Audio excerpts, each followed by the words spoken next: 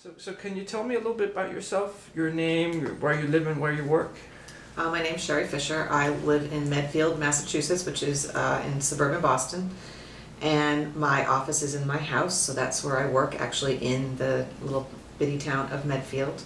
I am a learning specialist by training and background. I work with kids and families in schools. So within that, there are a number of different things that I actually do. So one of the things that I do is I provide direct service for kids who are not performing well in school for any of a number of different reasons. It might be because they are having trouble in a certain content area. It is usually because there are lots of other more complex things going on. It's not just that they need to learn how to do long division. Usually it's something else, and they've long since lost motivation for going to school, or maybe they're having social problems, or they're having difficulty with their parents, or they don't finish their homework, or they forget things, or they have attention problems. There's loads of different things there. I work with their parents, often in a separate coaching relationship, because the parents have also started to give up and they start to look at what's wrong with their child, and then that's reinforced by what they hear from the school, and the teachers find that all the things that are wrong with the student because they're not measuring up to whatever standards need to happen. So I work with the teachers to help them look at what's good about the student and also about what they're doing in their classroom, so the teachers come to find out what they are doing well and shift the focus to what is working as opposed to what they're trying to fix. And of course, things get better. All those things that you want to fix can be addressed much more positively if you're looking at what's already working. Yeah. And then I also provide workshops to schools that are completely independent of working with a specific family and that school. And I'm published with two of my Master in Applied Positive Psychology colleagues from the first class that we graduated in. This is my book here. Oh, can you show me? Yeah, it's called Smart Strengths. Right. And it applies positive psychology for exactly the kinds of people who I work with. So people, students and parents and teachers, and also as the dimension of athletic coaches, because many kids participate in youth sports. Right. And what's your training background? Can you say something? I'm a learning specialist in training, so I have an undergraduate degree in English and history and psychology, and I have a master's degree in education. And then professionally, when I finished my master's degree, I went to work in a private school for boys, a boarding school for boys who had been diagnosed with dyslexia. All of them had been school failures wherever they were, and their families had given up on public school. So some of the kids were as young as 4th or 5th or 6th grade. Some of them were coming for a postgraduate year after high school, where they had sort of limped through school. But I learned something that I had never learned before, and that is that there were students in the world who are not like me. I did high school in 3 years. I went on to college, and school was very easy for me, and I suddenly was faced with trying to help people learn how to read. I don't ever remember learning how to read. I've read my whole life. I never remember having to learn how to write or do any of those things, and I was faced with teaching kids who couldn't do that. And I was fascinated at what was really good about them. Yeah. And it was a strengths-based program. This was almost 30 years ago when I started working there, and it was a strengths-based program then when we did not have a positive psychology. And the rest of my professional career has basically been spent working with kids who are otherwise very capable in ways that school does not value or does not measure or does not include as part of the package of the whole child. Right. So that's what I do. What about coaching? What's your background in coaching? So my background as a coach, I would like to say that I've pretty much been doing it my whole professional career. There wasn't a name for it. We didn't call it that. A coach was somebody who helped you learn how to swing a tennis racket or kick a soccer ball, and that certainly was not what I was doing. But I would like to think that I've always done this. When I got to the University of Pennsylvania and I actually took a positive psychology coaching class with Karen Rivich, I got an A+. She was amazed at what I knew and what I could do already, and I instantly had applications and adaptations, and I did great at that because I'm not only am I probably kind of a natural at it, it's my own way of the way I view the world and the clients and students and families that I work with. I think it just is a real fit for what people need. Yeah. So it was very easy for me. I could have taken, class after class after class. I could have taught all those people who I was sitting with when I would go and work and do partner exercises. I was the teacher, and the person I was with. When it was time to do the, my person I worked with, my trial client, my guinea pig person said their life was transformed by this. Somebody who'd known me, and actually she's a very dear friend of mine. She'd known me her whole life. She said, "I had no idea you knew how to do this." Right. So it was great. And how much would you say today that coaching is part of your job? Every day. I couldn't not do it. I don't think it's just very integral to the way that I work with people. Right. Is that individuals or groups or both? Both. When I work with students, most of the time it's individual because they don't really want to share their struggles and their pain with a fellow student, because especially if you get someone who's in middle school, they're really sensitive about what they think other people think about them already. Yeah.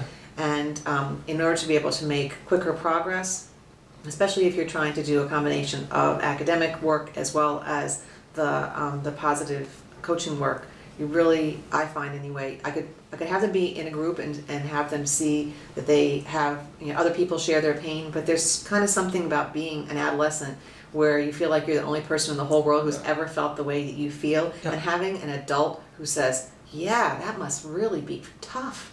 What can we do about that? Have you got any ideas?" And then to be able to take their ideas, integrate that into something. They have no idea what you're going to do.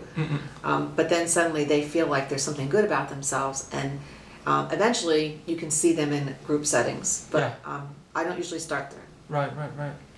And so the people that you typically coach are the young ones and the teachers and who? And the parents. And the parents. Yes. And so what issues do they ask you to help them address? Well, the parents are exhausted. They hate homework. They want to know what could possibly be done to improve things. They are really worried about what's going to happen to their child. Will my kid ever get into college? They're also really almost embarrassed that they're not better parents, because of course if they were good parents they wouldn't be having these problems and they wouldn't have to come see me in the first place. But parents refer other parents to me, so once they come to see me, they're really very relieved, because now they found out they're not the only one. They connected in the community with another parent. So it's good for parents to sometimes participate in workshops together.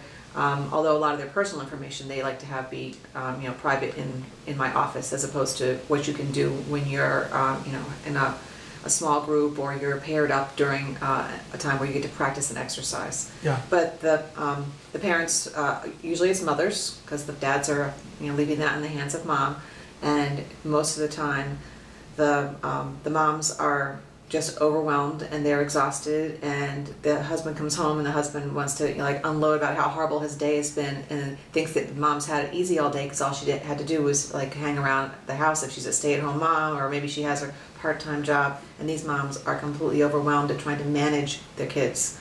And the fathers are either exasperated with the women. So a lot of times these are problems that are happening in addition to what the presenting problem is, that my kid's having trouble in math. Yeah, right.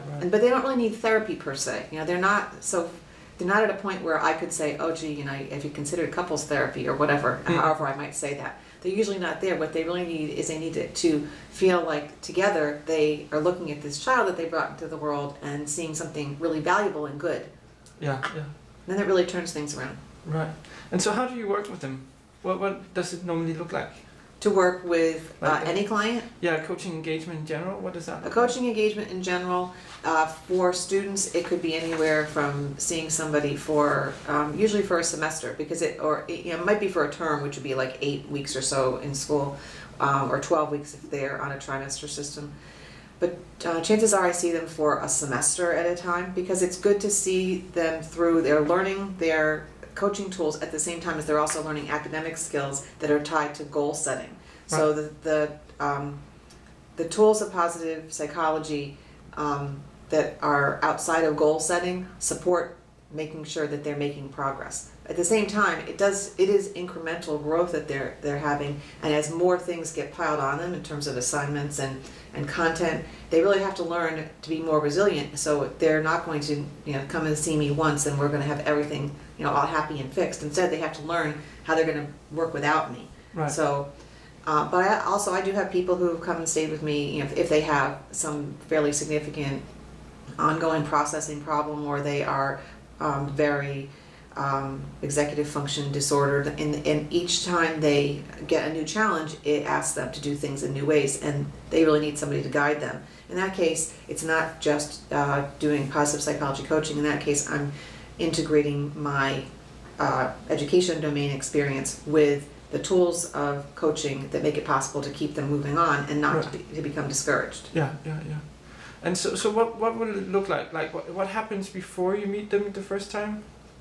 Well, usually people will either contact me through my website, or they'll call me or email me. They'll have some contact information. I have my initial meeting with them on the phone. So that would be the parents? That would be the parents, yes. Yeah. Initial meeting over the phone. I get them to tell me what it is that they are hoping, as opposed to having them tell me what they think is wrong and having me give them some sort of diagnostic information on the phone. I might say, gee, it sounds like such and such, and get them to tell me more, or can you tell me more about that? Yeah. My favorite story, I told this one to Marty Seligman this weekend when he told me that resilience is not sexy. I said, Marty, resilience is sexy. I had a woman call me and she said, I'm calling you because I want to look like Cindy. And I said, well, who is Cindy? Can you tell me more about that? It sounds very interesting. And well, Cindy is another person who I had worked with. She said, I've known Cindy all my life, and I hadn't seen her for a couple months, and the last time I saw her, she was looking really run down, and I just saw her the other day, and she looks terrific, and I asked her what happened, and she said she came to see you. So I want to look like Cindy. Right.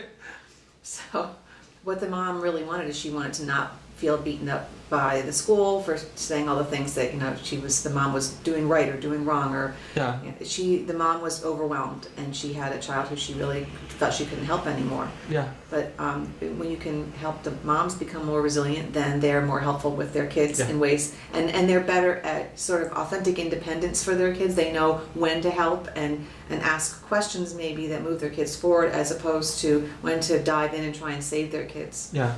So for instance, I get kids who have anxiety disorders referred to me, and you have to teach them how not to start worrying about things to the point that they can't think about anything else. I schedule worry breaks, for example. Right, yeah. Yeah, that's a positive way of looking at worrying. You know, you're worrying because you care and you're concerned and you want things to go well and be better. Let's have a worry break. Yeah. So if you can teach the parent not to dive in and tell the kid, you don't have to worry about that, everything's gonna be fine, I'll take care of that, but you know, you've never had a problem with that before. Instead, what you get is a parent who says, let's take a worry break. Yeah. Yeah. So there are little things like that. Right. Well, and what then happens after you've had initial phone call? So after the initial phone call, it will depend on whether I actually have space to see somebody. In some cases, I will have a parent and a student come in together, say that they need to learn how to improve the way they are interfacing at home over homework. Sometimes the mom and the student will come in together. Right. And that will be an hour and a half of just having them bring whatever the particular topic is that they think would be most valuable for them to work on. They get to pick a topic. Yeah. But more likely than that, I will be scheduling to see somebody for a semester. So most of the scheduling would happen for the fall, would happen in the summer, for example. I would already have people lined up, and they come on a regular basis for the first semester. And then during that time, during the semester, some people will be finishing up their time with me at the end of that 14 weeks or whatever. And some people will stay on. It will depend on what they need. Yeah. And what would happen then is that the relationship is the student comes to see me for appointments, after school.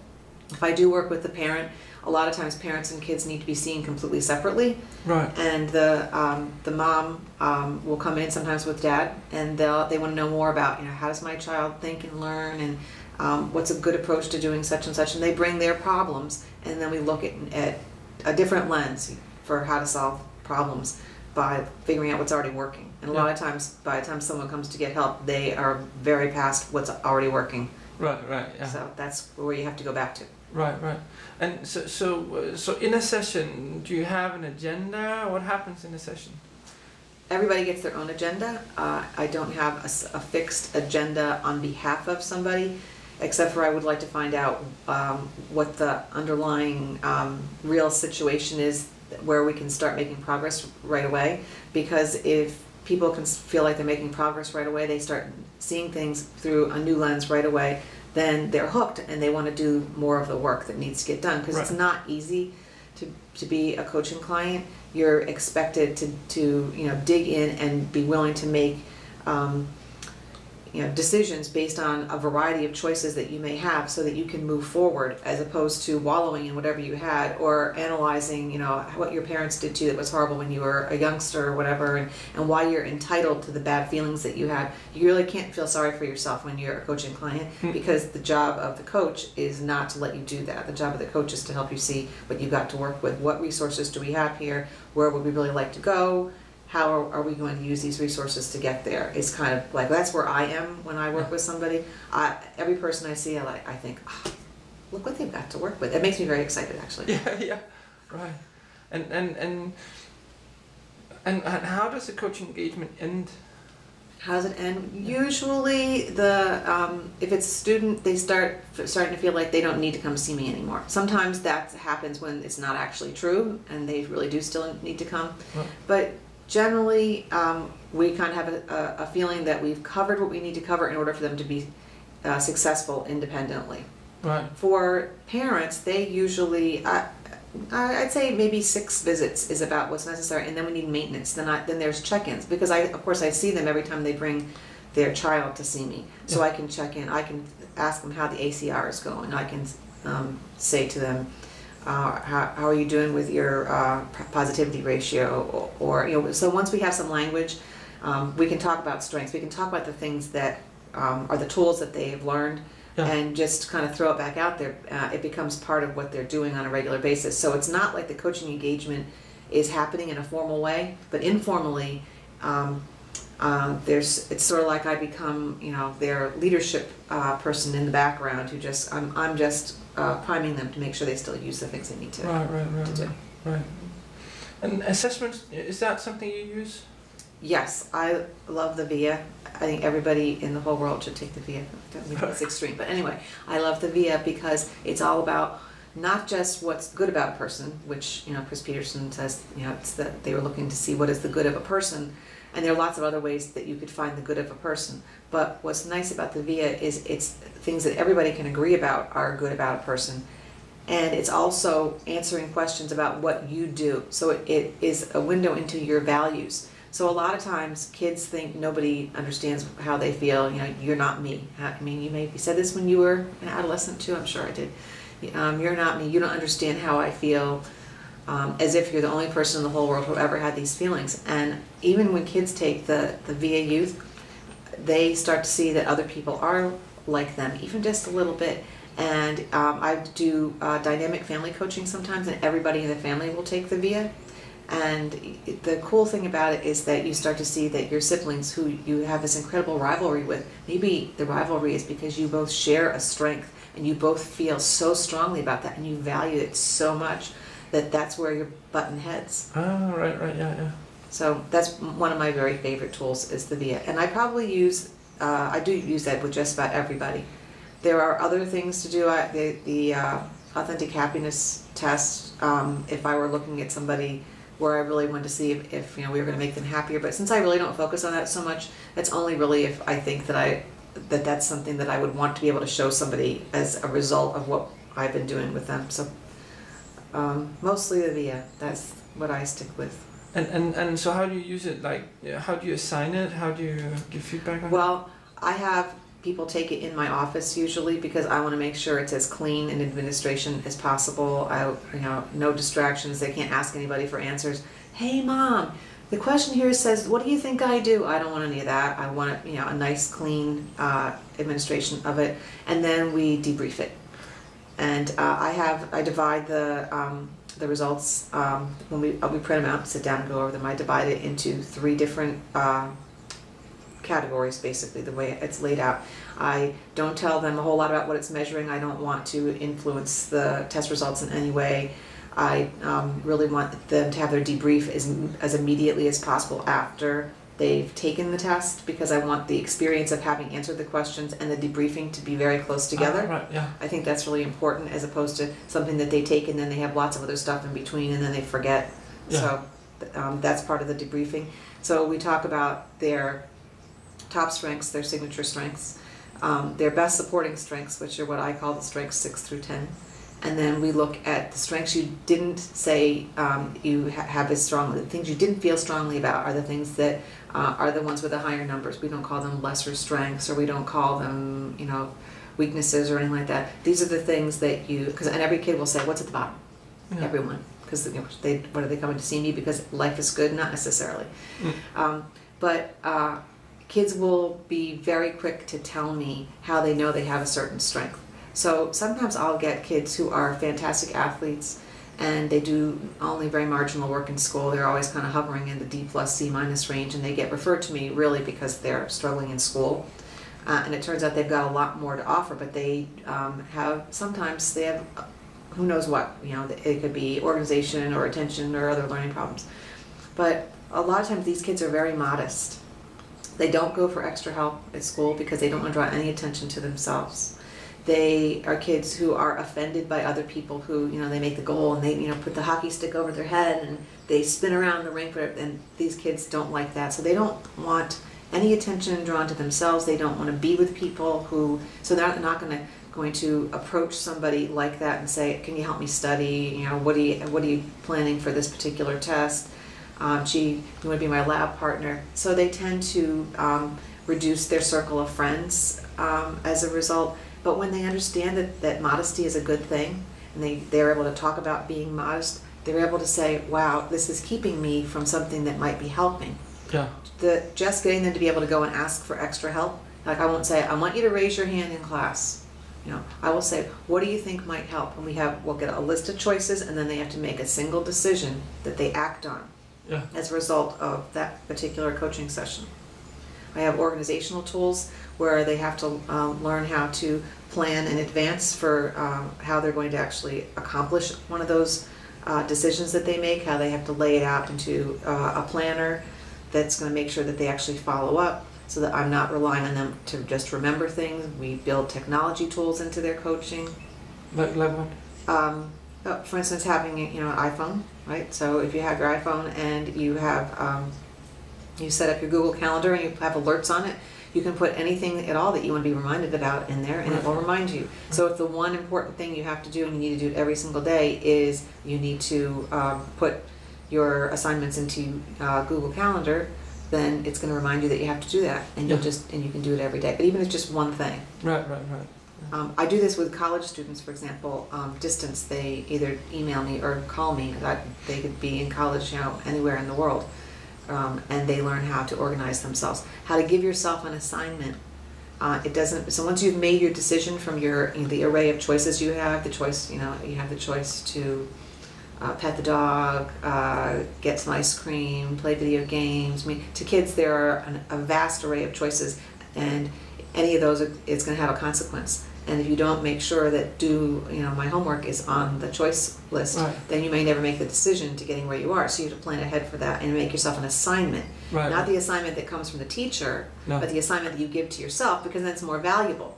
Yeah. Well, if the assignment that you give to yourself is go to extra help, and then you need to know what you're going to ask for when you get there. What help will you need? So then you have to work backwards from that, and kids have to say, oh, well, what I really need help on is learning how to go to, I don't know, I'm trying to think of something, I'm thinking of math things, but learning how to provide specific evidence for my thesis statement and my essay, and or learning how to analyze character traits or whatever. Yeah. And you have to be able to go to the teacher, and you have to have the language for asking for that. You have to not be embarrassed when you're doing that. So you have to see that your modesty is something that's a value add for you, not something that's been keeping you from doing what you need to do, and learn how to use it in a new way. The other thing is, if maybe teamwork is a great strength for this student who has modesty, and meanwhile you are only in the top 5, and most kids have teamwork as a strength. They want to be part of their peer group, but they don't see that adults are part of the team. But what happens if you need to go ask for extra help from the teacher? You need to know that the teacher is going to be on your team. Yeah. So if you go to extra help on a regular basis, the teacher is going to think that you want them on the team. Right. So one of the things I get kids to say is, I'm going to go to extra help because I want the teacher to think I care. Right. And kids can say this back to me, but they'll also say, isn't that like lying? I'll say, well, no. Don't you want the teacher to think you care? Well, I don't know if I want the teacher to think I care. I said, well, let's just go with it. Let's just decide that you do want the teacher to think you care. And, you know, next week I want you to report back to me after you've gone to extra help. I want you to let me know. And eventually, the teacher does think that the student cares, and the teacher will go to the student and say, I want you to come for extra help tomorrow because the test is on Thursday, and if you come tomorrow, then I can show you some of the things that you're going to need to know, and we'll just check and make sure you have all your skills together. Right. Well, then you have the teacher on board. The kid thinks the teacher is on the team. The student does better. They bring home a better test grade. The parent is excited. After a while, it's all good. Right. And it all is because the child understands that being modest is not a bad thing, and that all these other people who are drawing all attention to themselves, that's fine. That's something that's good about the way they operate, and this is a good thing about me. Right. But that's only just going through the top 5. Then you can start learning how to make strengths teams, or you can learn how, since strengths don't live by themselves, Robert Biswas-Diener is all about the idea that strengths are integrated and more dynamic, and I absolutely agree. So you don't just have a list, a static list, you have a list that's always moving around in some way, but there's some things that are, you know, more about how you are than other things are. So we learn about that too. And strengths teams, can you tell me about how you work with that? Well, so people don't always use their powers for good. I like to think of Darth Vader, for example, as someone who did not use, you know,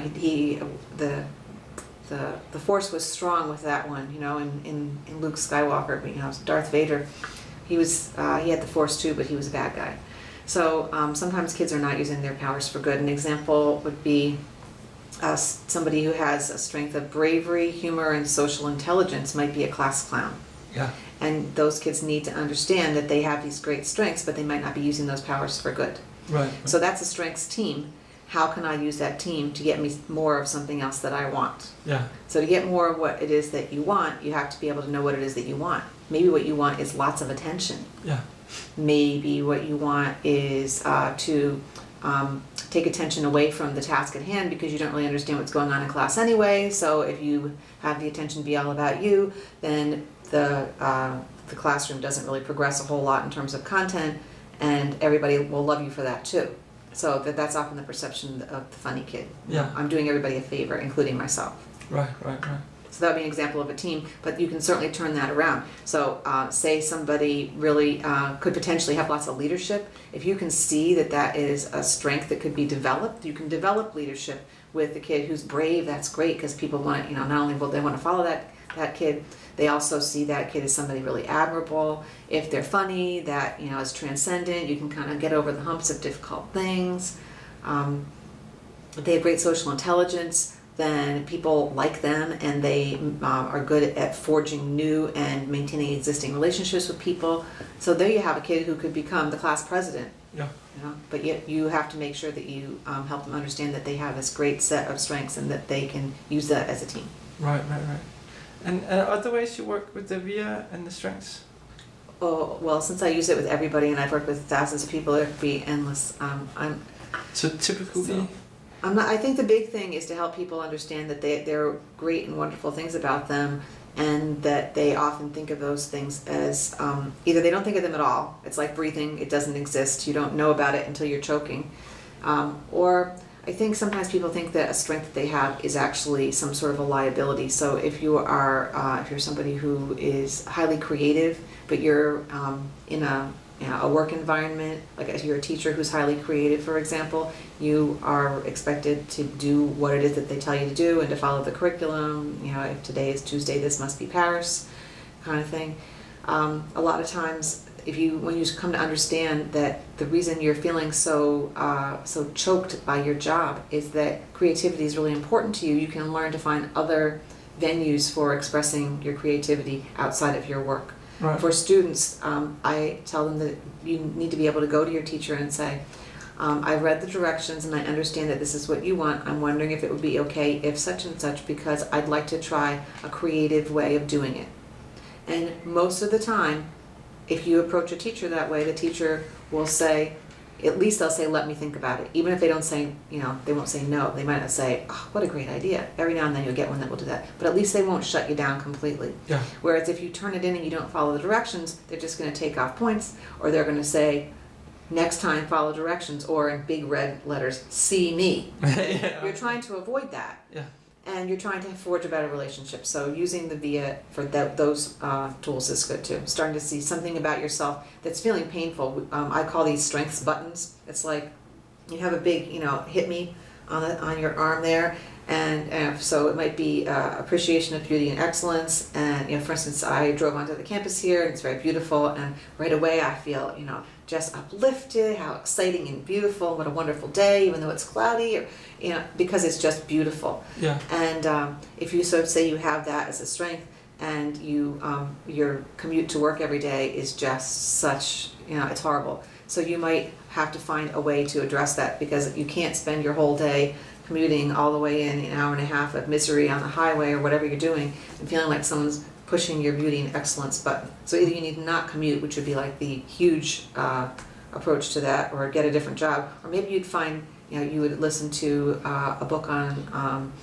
your MP3 player, or you would have music in the car, or you would ride with a friend and have conversation, because you also have social intelligence, or it could be a lot of other things you could do. So it's learning that something about yourself that you think is a problem doesn't need to be fixed. It's actually great and wonderful, and you're just going to use it in a new way. Right.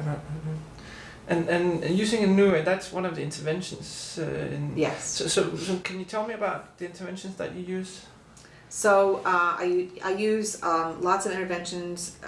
Some of them are not exactly the way they are scripted, because I find what works well is to take what I know about positive psychology and education and neuropsychological development and all those other things, and kind of put all that stuff together and create an intervention. Having said that, though, there's some that I do use pretty consistently. So one would be my version of 3 Good Things. Every student in their assignment book has to put down the numbers 1, 2, and 3, and they learn that stands for what happened, what was good about it, why did it happen. So they just write down, and it doesn't even have to be a complete sentence, it can just be a little phrase. They have to write down for me, got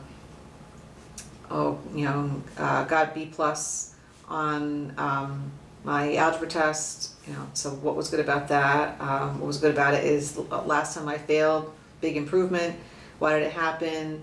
I went to extra help and made myself a practice test and took it before the test. So they're starting to make connections between their behavior toward whatever their goal is. So this gets back to the goal setting thing. So making a connection between their behavior and who they are and what they bring to the table to be able to get more of what it is that they want. So I had a lot of choices. I decided not to play video games, and not to go and eat a second bowl of ice cream, and not to take a nap, and not to feel sorry for myself. Instead, I did these other things, and this is the outcome that I got. Right. But they're also recording that. So it's not just that they are thinking this, they're actually recording it, and then we can go back and look at it. So the other thing that I do with that is look at the PERMA dimensions and see, was it a pleasurable thing that got me more of what I wanted? Sometimes it is. Maybe you did whatever the thing is that was your good thing was a pleasure thing. Is it an engagement thing? I was doing something, I lost complete track of time.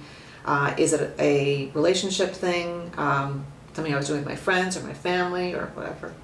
Was it a meaning thing, something that I'm doing because it really matters to me? My dog was sick, and I was responsible for making sure that she got her medication, and I went with my mom to the vet, and so there's that piece. And then there's the achievement part, and I have kids code their own 3 Good Things by also putting down the different dimensions of PERMA that they're working on. And after a while, kids have a pattern. You'll see whether you have somebody who really needs lots of pleasure in their life. I don't have to give them the pathways to happiness, which is now outdated. I can have them kind of make their own pathways to happiness by mapping PERMA onto the 3 Good Things. And we also pick strengths that they like. So I can put those 3 things together. I can have the 3 Good Things as what they're coding. They can decide what strengths they were using. So say that the good thing was went to my friend's birthday party. Maybe and they have a strength of social intelligence and teamwork. Maybe they're going to put down that those are the strengths that they thought that they used, and then they'll be able to go through their PERMA dimensions and pick out, if we did this for fun, and I had a really great time, so that was a pleasure thing. Or maybe they went and played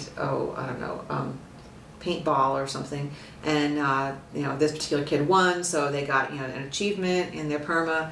But kids start to make very direct connections between their own behavior and these other dimensions of things that I have sort of turned into an integrated intervention for them. Right. So that would be an example of one way that I do it. Right. And other things that you do, like other interventions you use, are the pure interventions or? Okay, let's see. So I teach kids active constructive responding for managing their parents. So instead of actually using it for just improving your relationship, I get them to understand that maybe your mom's been at work all day, and by the time she gets home, she really doesn't want to know that you have homework or you have a project, or you're telling her that you've got to go to you have to go off to AC Moore to get all of your materials for your project, which you've known about for a month, but you're just getting around to doing now. I said, imagine if you were your mother, how might you feel about that? And what I want the child to be able to do is to check in with the mom and find out how the mom's day went. So I want you to think. I said, what do we want you to have the teacher think? You want the teacher to think I care. I said, right, what do you want your mom to think? You want my mom to think I care. Right, good, let's go with that. So let's see if you can help figure out with me how we're going to get your mom to think you care and what's in it for you. So when you get them to see there's something good in it for them, they're much more willing to try it out. Right. So we learn ACR. And we go through, I show them the little box with the little 4 ways you can respond, and we come up with all kinds of really funny things. And invariably, kids will say, passive constructive, but that's being polite. I'm being polite when I just say that's nice when my mom tells me about something that happened in her day. That's nice. So, but that's like a real conversation ender, It's like you could just put up a big stop sign. Yeah. So I want you, green light thinking we call it. So I want you to make green light thinking with your mom. And then you're going to do this every day, at least once every day, between now and the next time you see me. And then you're going to report back. And they'll report back and they'll be amazed. My mom thinks I care. Right. Yeah. So that would be one. Another example, let's see. Not all of my students or my adult clients either, and we haven't talked about what I do when I go into a school yet, but we can talk about that too. So we're just talking about kids and families at this point. Would be adaptations of the ABCDE from resilience training. So I have a simpler version of that. I had little kids, second graders, who I wanted to learn basics of more flexible and accurate thinking. So I came up with a simpler way of just thinking about, it only has 3 steps in it instead of having 5 steps. I'm not asking them to match up things in quite, the level of complexity. So I've created a new intervention out of that intervention so that it can be more age level appropriate depending on what level of complexity they're actually able to do. So that's something that I think is important, though, is helping kids be, more flexible and accurate thinking. So I'm thinking of a girl who had just taken her high stakes testing, her test in the spring. This was 2 springs ago, and she came in to see me, sobbing tears. I'm the stupidest girl in 4th grade. I am the stupidest. Sobbing. Beautiful little girl.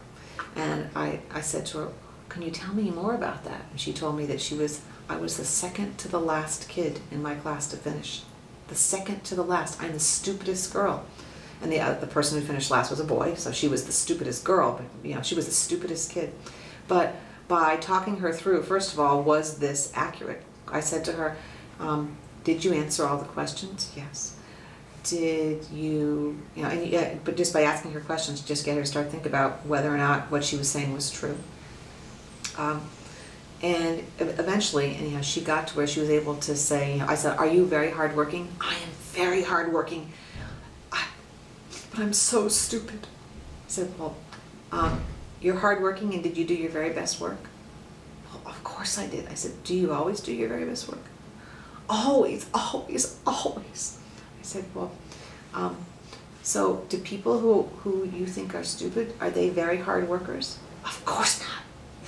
Okay, so usually you can get them to refute their own thinking. You could walk them through a procedure and teach them that, but a lot of times what they really need to do is they need to just learn to be more accurate. And you just ask them, is that, why might that not be true? Yeah. You know, so even with little kids. So that's something that I use a lot, but in some variation on that theme. Right. With adults or with older kids, it's easier to go through more of an A, B, C, D, E. In Smart Strengths, we have a different approach that we use called Ramp Up. I have one that I call the T-cycle that looks at how you think and feel and what you do. They're just all using the same research constructs, and they're just different names of things, which I think is what happens with interventions. It's however got scripted. It's based on whatever the theories are. So it's all the same stuff, at least in my mind. There might be little tweaks that happen that make it be more effective for somebody. Right. And those tweaks, can you say more about that? About tweaking things? Yeah. Well, for example, last weekend was the MAP Summit. Yeah. And Marty talked about X then Y as humans as future-oriented people as opposed to past or present-oriented. So I thought, well, this is really very interesting, because what I really want my kids to do in goal setting is I want them to be able to think about what their choices are so they can make a decision so they can move forward. So I have middle schoolers, and I thought, I'm going to try this out. So a lot of times if I have an intervention potential, that's something I think I can make, I'll try it out based on whatever the latest and greatest thing is that I've just heard, and I'll be, cool, let's do it. So I had X, leads to Y, and X were all the different possible choices, and in the middle was we're leading towards something, was whatever the decision that you had to make. When you got to Y, you made a decision. So we had choices and decisions, and then we had whatever the goal was. So no matter where you are, X leads to Y, and then there's some outcome, some consequence. So that's why the ABC language is sometimes confusing, because a consequence is an emotion, and kids think that all consequences are negative. I got a consequence for that. My teacher says, my mother says, it's going to be a consequence for that behavior, whatever. And no one ever hears that a consequence is something good. So we call them outcomes sometimes, or a result. Right. Well, that's great. So that's kind of that's a new intervention in some ways, because and any intervention is you're taking someone's way of thinking and feeling and changing it just a little bit so that they have a new window on whatever their situation is, so they can make a different choice and different decision as a result. Right. What about knowledge sharing? Do you share some of your knowledge when you coach people? I'm sure I do all the time, because if you ask people about me, they'll say, oh, she's very intelligent, she knows so many things, whatever. So I'm sure I'm doing this even when I'm not aware. I'm probably doing it here while I'm having a conversation with you. All the time I would. If I have somebody who is resisting doing something that they really need to do, I might say to them, let me tell you something interesting. I'm trying to think of one right now that I would share. Oh, okay, so mindsets comes to mind. That's a good one. So kids will come and tell me, that like I'm the stupidest kid in class, or everybody else is smarter than I am, and I'll say, well, let me tell you an interesting story, and I'll tell them about. Smart is what you do, not smart is what you are. But I'll come up with some story, and sometimes I make the story up right off the top of my head, but it's based on whatever the research is. So I'm sharing research with them, but I'm doing it in the form of a story so that they start to see, or it could be a student that I have actually worked with. I can say, Caroline, was a student I had, and she's from such and such a town, and she had been told when she was little that she had all these different problems that she was going to have to face in school, and the teachers really didn't expect it much out of her. Nobody thought that she was going to amount to anything, and it turned out that she ended up graduating from high school, and she went on to college, and she went on to law school, and now she's doing this and this and this. I said, so you could hear lots and lots of stories about people going off and doing great and wonderful things, but the difference was that she didn't believe when people told her that smart was what she was. She believed that smart was what she did. Right. So what are things that you do that are smart?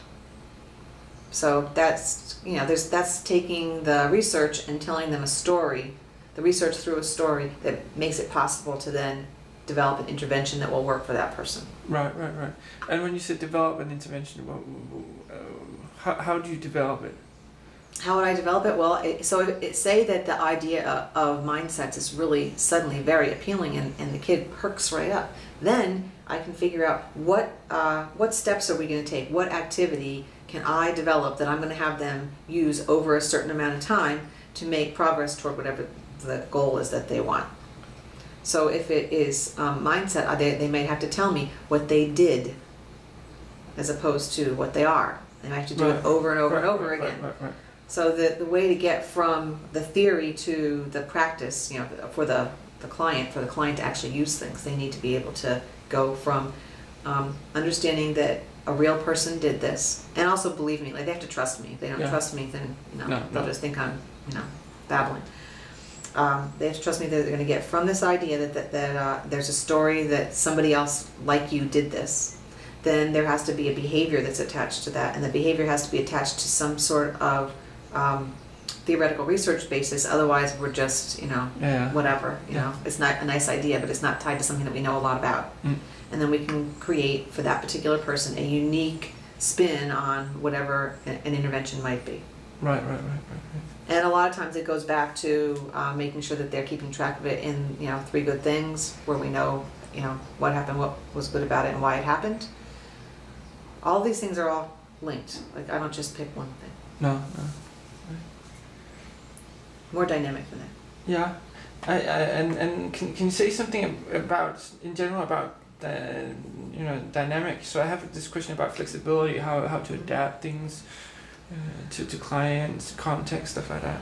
Well, so one of the ways I do that, so if I'm going into a school setting, so I'm doing institutional coaching, I might have 2 people who work closely together, and I will work with them individually, and they will all say to me, is it okay if I tell you some confidential things? I'm like, that's fine. So I'll get confidential information from both parties. Neither one of them knows how much I know about the situation and how they feel about it and what their perception of it is. And then I facilitate coaching with each of them that makes it possible for each of them, without knowing that the other one knows this, to be able to reach some point where they can begin to dialogue, or they can begin to take a different approach to a project that they're working on together, or maybe change the way. So there's this one comes to mind too.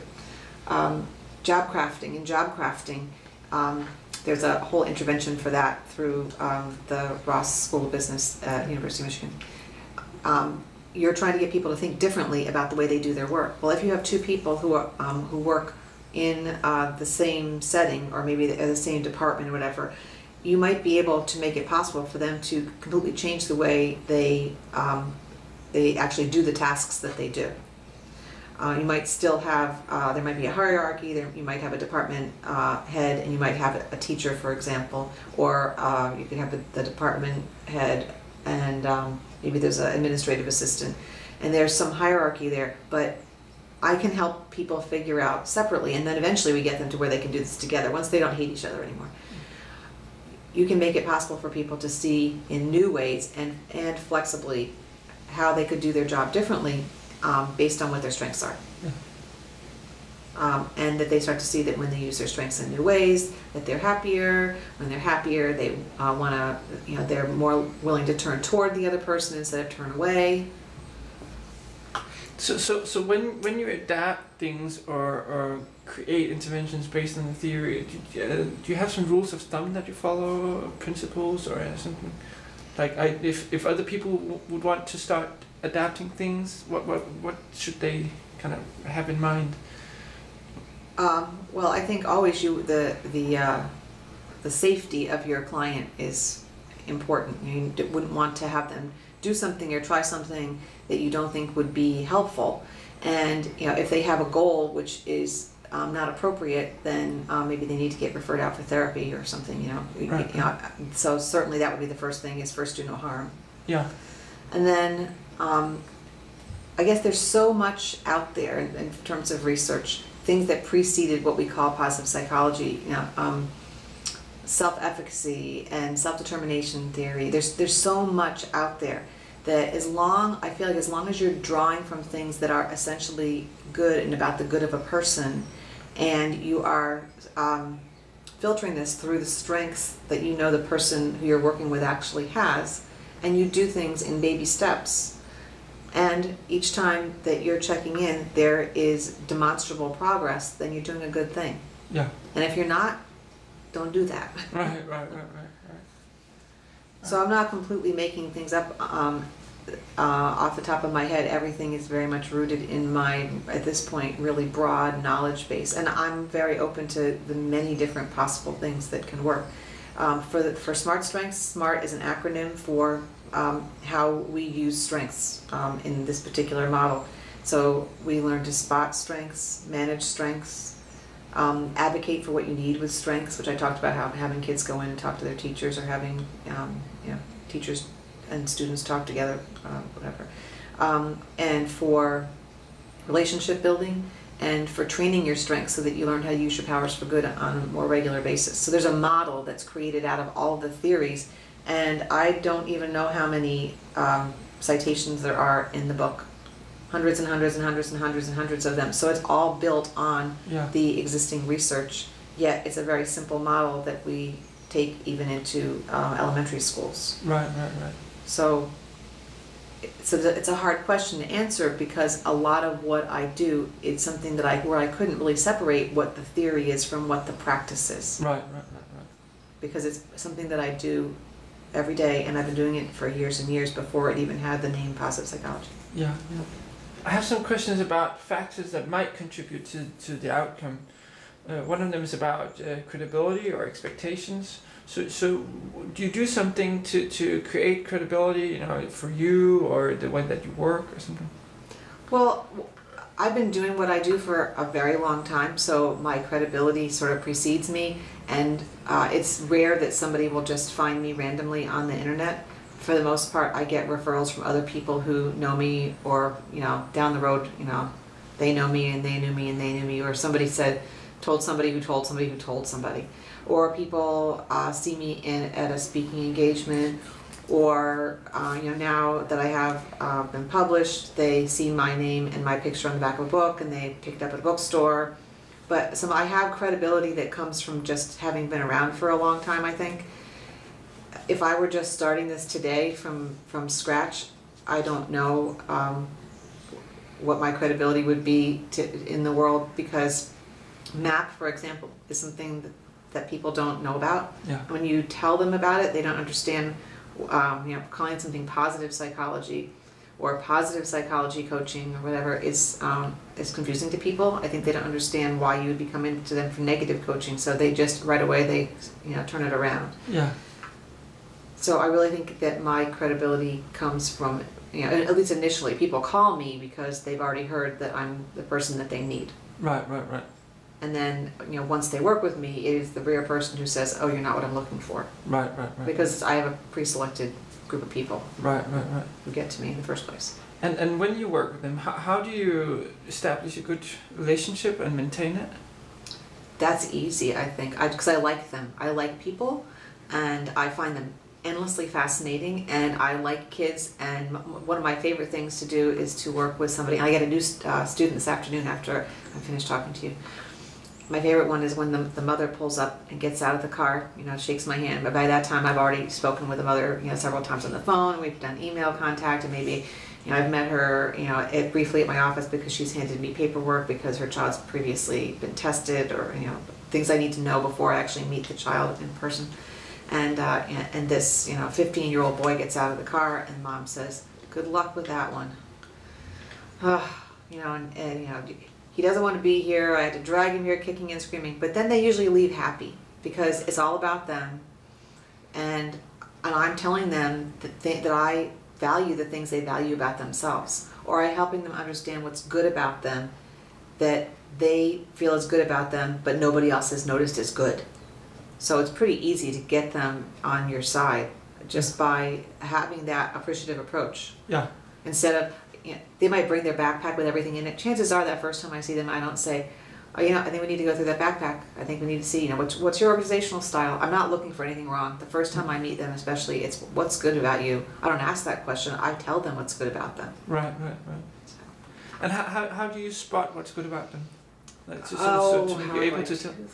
This is a great question. I think it's just easy. For instance, somebody who gives me a really hard time, you know, somebody might think they're being belligerent, but I think that they could be being lots of other things. Who knows what else it might be? So I don't look at the bad thing, whatever it is, and I find this is much more energizing for me than trying to figure out why are they being so nasty. Well, they're being nasty because they don't want to be there. Yeah. So how can we figure out what would make it good and valuable for them to be there? Right. Well, there's something on. Yeah. or worse, whatever it is. Right, Yeah, right. I mean, every now and then I have a story that I tell about a boy named James who had been to 7 other people before he'd seen me. He'd burned through all the other people. And his mother brought him in, and he was crying, and they obviously had a major blow-up fight before they ever showed up at my office. This is the first time I'd ever seen him. And I had 2 chairs that, you know, office chairs, the kind that spin around. And his mother sort of threw him in the room, and, you know, that was it. She was out the door. And he sat down, and I said, you know, I understand you've worked with lots of people before me. So what I want to know is, what are your goals for working with me? And he had his back to me at this point. He spun around in the chair and he spat in my face. I didn't, you know, go to wipe it off or whatever. He spat in my face. And I said, well, I want you to know that my goal, because he said after he spat at me, he said, my goal was to never see your face again. And I said, you know, well, that's my goal for working with you too. I want to make it so you don't have to come here anymore. What can we do to make that happen? There's so many good things about you. And then he actually worked with me for 4 years, because he was, at that point, he was 13 years old and he couldn't read. So we had a lot of work to do. Right. But he was plenty smart. He had lots to work with, and smart is what you do. And he saw that. He eventually went to Muhlenberg College. He went to real school, and I don't know what happened to him after that. Right. So that's good. When I don't hear anymore, it's good. Yeah. Otherwise, they call me back. Right. What about client engagement? Like in between the sessions where you see people, do you do something to help them stay engaged in the process of working towards their goals? Well, it depends on, again, what it is they need. Sometimes, if it's a student, for example, the teacher is giving them things to do. Right. So they have authentic work that I'm not assigning to them as part of you know, an add-on coaching process. Yeah. And they're motivated eventually to start using what they learn by working with me in terms of skills and strategies that are academic in nature, and also the ones that are positive psychology based in nature. They become motivated to use them because it makes a difference. Right. They're actually excited. They'll come in and they'll say, oh, you'll never guess what I did. You know, which is, you know, very different than when I didn't have positive psychology specific coaching to add to what I was already doing. Right. Although I think I got great results all along, because I was probably doing these things even though I didn't know that they had these names. Yeah. Do you do other things to help them stay engaged? Okay, so email. They're allowed to send me things that they're working on. Yeah. If someone's learning how to improve their written language skills, and they email me their papers, when I send comments back, you know, in the insert comments on their Word document, I can make sure that I respond to them in appreciative ways, or ask them what questions instead of why did you do that? Yeah. You know, what are you thinking about here? You know, so I can get them to respond to me. Yeah. So that's one thing. For college students who are away from home, I work with them distance. The way to get them engaged is that they have notations in their Google Calendar. They have to be willing to share their Google Calendar with me, but I can just go in and see that they're doing the different things they need to do. You know, here are the ways I use my strengths today, or like I was telling you earlier about integrating PERMA with your 3 good things. Yeah. Like that. Right. And what's the feedback you get from clients? What's most helpful? Well, the feedback I get is they hug me a lot. Right. Actually, even a lot of times it will be a mom will hug me on the way out the door after the first meeting. I feel so blessed to be here, which is really nice. It means, you know, they're sharing gratitude. I feel grateful for having the privilege of working with them. They feel grateful for having the privilege of working with me. It's all really very nice. Right. So that's one thing. And then you had another question. So what's most helpful? The things that you do, like what do they mention? This really helped me. I think it's much more global. I don't think that they pick one particular intervention that they love. Right. Everybody likes strengths. They all like that. because you are developing a language for talking differently about yourself, and you can use your strengths even when things aren't going well. You can sometimes understand that it didn't go well because I was not using my something strength well, you know. Right. Whatever is fairness, you know, you pushed my fairness button, it really made me angry. It's just nice, it takes you one step back, it depersonalizes things. So that's something that everybody likes. Right. But I do think it is the integration of all the different kinds of things that just make people feel hopeful that it's not always going to be bad, and that I'm a person with lots of resources. And I'm resilient, and I can be more accurate in my thinking, and when I'm more accurate, then I can be flexible about what I think about things, and I can just get myself out of the mess that I'm in. I can learn to schedule my worrying, because worrying is eating up a lot of my time. So there's a lot of those things, but it's an integration of that. And eventually it gets to the place where these people are not going to be positive psychology practitioners. That's not really the job. They use the language of it that stays appealing to them. They use the behaviors that stay appealing to them, and then they move on. Right. And some of them I will keep in touch with me, and some of them I don't ever hear from again. Right. And you have to be okay with that too, especially because I will tell kids who will say, "How long am I going to have to come here?" I'll say, "Well, my job is to work myself out of a job, so I need to make it with your help to have you not need to come here anymore." So, you know, I'm open to suggestions. You tell me what you need and what works for you, and we'll try to do the best we can to get more of that. Right. And how do they respond to that? Usually, at least it diffuses whatever their is. Right. Okay.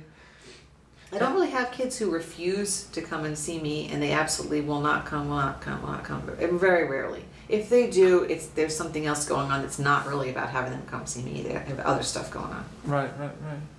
And how can you tell that they're progressing?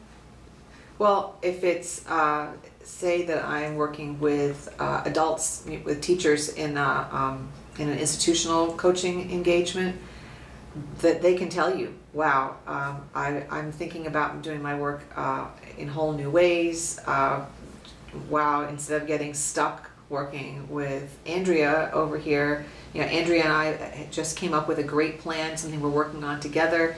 It turns out that Andrea is really good. So sometimes I use the Strengths Finder, especially in an institutional setting. So it turns out that Andrea is really great at arranging, and you know, I have been looking at her and thinking she micromanages everything I do, instead of saying, wow, Andrea is really good at arranging things, I'm going to let her do it. Yeah. So sometimes that's what happens. You just get people to start saying whatever it was that was the sort of the bump in the road for them, they are now just so able to get over that bump in the road. They be able to learn how to go around it or go over it or through it, whatever it is, and they feel like they are very competent now as a team, and they didn't used to be. Right. With kids and families, in my case, generally speaking, kids get referred to me because they're not doing well in school for some reason, and it often has nothing to do with their skills. It has to do with other stuff. Yeah. Disengagement. So once they're re-engaged and their grades go back up, then I don't see them again. Right. The hardest thing, I think, for parents is being willing to let their students go fly solo if they really don't have academic issues that require the learning specialist part of me, and that they really can be flying solo. A lot of times I'll say to parents, I think it's time to go. It's out of the nest. And they don't want that because there's a sort of a safety factor. So sometimes a client will get very attached to me, and I have to make them leave. Right. And how do you do that? Basically, I tell them there's not going to be a spot available for them during the next semester. Right. Yeah. You have to do it nicely. I mean, I have to say to them, you know, how much progress has been made. Sometimes to sit down and we do a before and after, and looking forward, here's what it is that will be expected of your child, and here are all the things that your child brings to the table as a family. Look at how much progress you've made. I can tell them that, but they need to tell me their progress so that they leave feeling like they're ready to go on without me. Right. And what do you think could be some of the mechanisms causing the changes that you see? Well, I actually try not to think a whole lot about these things, because I think as a practitioner there's sort of a line between what's the magic that makes it in the relationship it's maybe not magical. Of course, you can unpack almost everything if you're good enough at that sort of thing, but it doesn't help me be a more effective practitioner, I don't think, to understand what mechanisms I might be using in order to be able to get what I know will work. So there's an intuitive side of a practitioner who's done something for a very long time. I have more tools at my disposal than I could ever hope to use with people. Yeah. So I'm not ever stumped by somebody who shows up and needs something, unless I think the person really needs to go into therapy. No coaching person is going to show up at my door who I think I cannot help in some way, unless I don't have the domain-specific knowledge. If they show up and they're a neurosurgeon, I may not be able to help them if what they really want is help in that understanding life in that domain, because I don't have that domain experience. But generally speaking, for the work that I do, since I get a self-selecting population, I don't find that I really think about that. I don't. I don't find that I worry about what the mechanism might be. Right. Do you have some guesses? Do I have some guesses? So in the means and nutrients department of is that what you're talking about? So what are the means could be the various interventions, and the fact that we're building positive emotion, and we're building optimism and resilience, and we're learning how to use our strengths in new ways. Those would be the means, the actual things we're doing. The nutrients of that, though, are broadening and building positive emotion, certainly. That the resilience factor, if we look at what that actually means, is also broadening and building. I think it's the broadening and building that becomes a self fertilizing set of events that grow out of the means that we use. Right. And what I could give you something that was more scientific, but I don't do that, so I don't want to. That's not my piece. Right. And what do you do to change, to kind of develop as a professional? I don't get to go to every single conference that there is, but boy, it would be fun to go to more of them. But I go waiting for that next something that I can integrate. So last weekend at the Positiv Psychology Summit, Marty was talking about X and Y, the idea that people are future oriented. You have whatever X is, and it's leading you toward Y. And right away I saw that was connected to goal setting. Yeah. And as soon as I decided that was about goal setting, I decided that was something very simple, and any student who's been introduced to X and Y in algebra, right away, that was something that would be a little an analogous learning situation, and I could start turning that into something. So I tried it out. It's safe to try it out because I'm not going to mess anything up. And it turns out it's great because kids totally get it. Right. So since they already get it, you're working with them with their language in their world. That can now become part of the whole toolkit of things that I would do with kids if I want them to be able to goal set. Right. So that'd be one way. I don't know.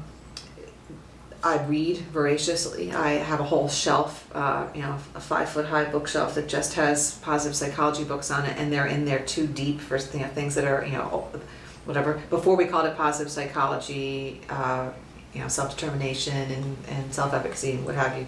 And what we have in the new canon of positive psychology books, having access to people who work in the field. So I have I'm on the LinkedIn group for positive psychology coaches, and then there's a practitioners group, and I'm on Ning for MAP, and I have my wonderful MAP friends. And since I started in MAP 1, each new group of people that comes into MAP is that many more people who are in my network of people who do this. Yeah. If I have questions, I put it out there to the group.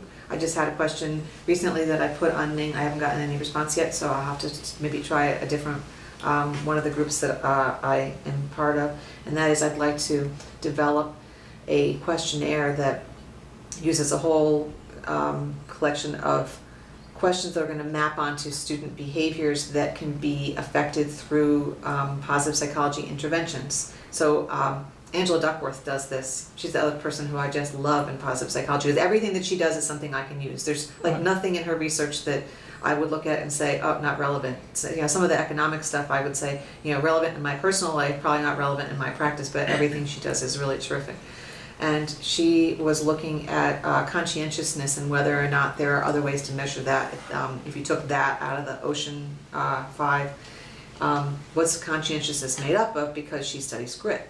And there was a questionnaire. It had lots and lots and lots and lots of questions. I thought that these questions were fascinating. I was fascinating to me, because I'd like to know whether or not you could have someone take a test like that, kind of right off the bat, asking them about their behaviors, and it would be a window into exactly where you need to go. Could you make your, instead of me doing a lot of things intuitively and kind of looking at kids' materials and asking a lot of questions, there are any of a number of different kinds of things like this that are used in psychological testing and evaluation. You know, the brief, for example, when you go for you know, your neuropsych evaluation, or you know, ADHD or whatever.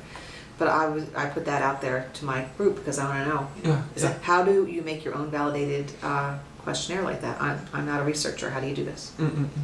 So I'm endlessly fascinated. The other thing is that my husband is a high school special ed teacher, and he's very interested in positive psychology, and he's using this semester for the first time SMART strengths, also David Pillai's The Law of the Garbage Truck. Yeah. And he's using these with his classes because he sees kids in a group, and he's finding that kids are far more engaged and they make more academic progress when they're more engaged. So I do it at home too. Right. Well, and when you learn something new, you said then you integrate it. So what happens when you integrate it? What does that look like?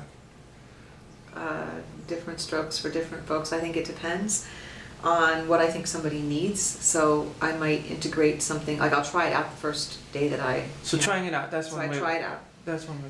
And then if it kind of falls flat, I might not do anything further with it. I won't forget it. I actually have sitting on my desk a little spiral 3x5 card things. So I might come up with something that I sort of invent off the top of my head. I am a creative person. That's one of my top strengths, and I can just keep on inventing all day long.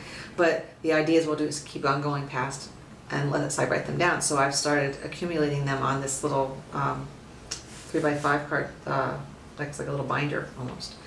So that's the next thing that I'll do. I'll write down what I actually did, and then I'll also make a little note about how it worked or didn't work, and maybe I'll decide that I love it, maybe I'll decide that I don't love it. Maybe it goes nowhere, maybe it becomes the basis of something that ends up in a book or an article or something. Right. Sometimes I will go back and I will revisit research and try and figure out why something didn't work. If I think that it has some promise somehow, if I have time for that. Right. Sometimes I will, call a friend and say, I did this. I'll, Skyping my friends around the world. I did this and thought it was great.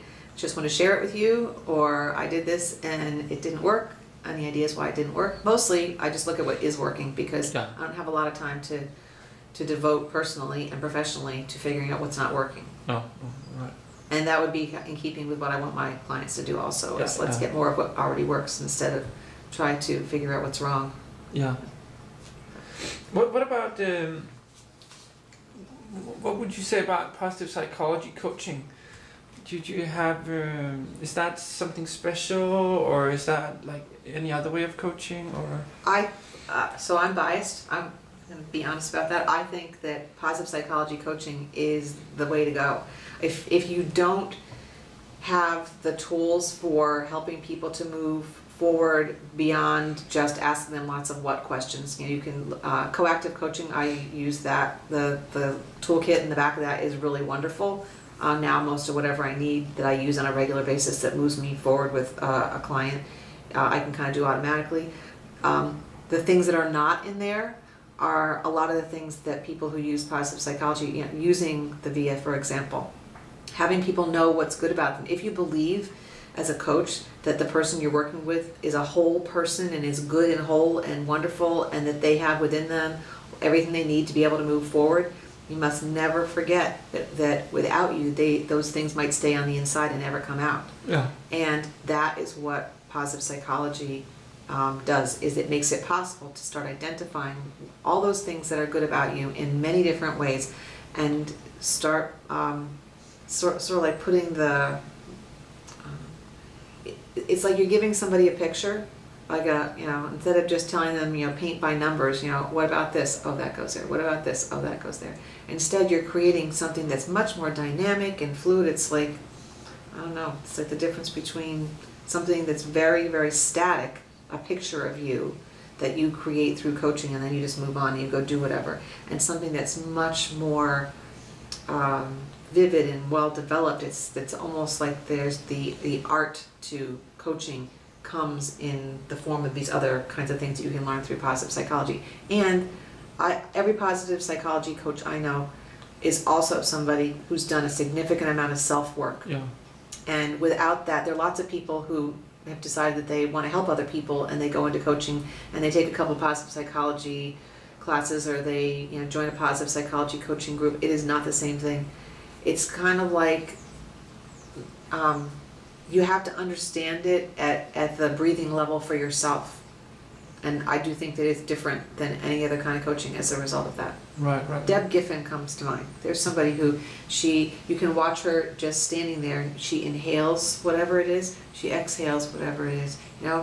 She lives and breathes and is that positive self. And there are any number of them. I could name names of many people like that. Yeah. It gives you an energy. It gives you a way of taking a step back and not feeling like it's going to, whatever you're doing with your client has to be perfect in the moment, because you're strength matching. These are my strengths, these are that person's strengths, and that there are good things about that person that they are just beginning to understand. Yeah. Can you say something more about strengths matching? Mm-hmm. So strengths matching is what I call me knowing that if I have the strength of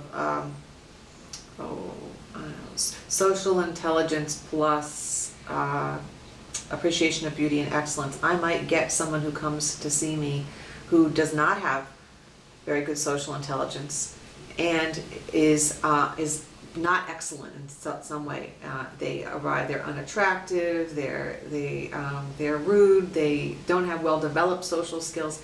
I have to learn how to find something about them that they have that I also feel that I can use for myself, so that we make a connection in some way. Right. So it might be that I recognize that person has I'm trying to think of a strength. I'm thinking of a particular person, and he struggles on lots of different levels, but he has a strength of humor, and I can be really funny, so that's where we connect. I strengths match with him on humor, right. Because if I went with my top strengths, right there, and I was going with creativity and appreciation of beauty and excellence and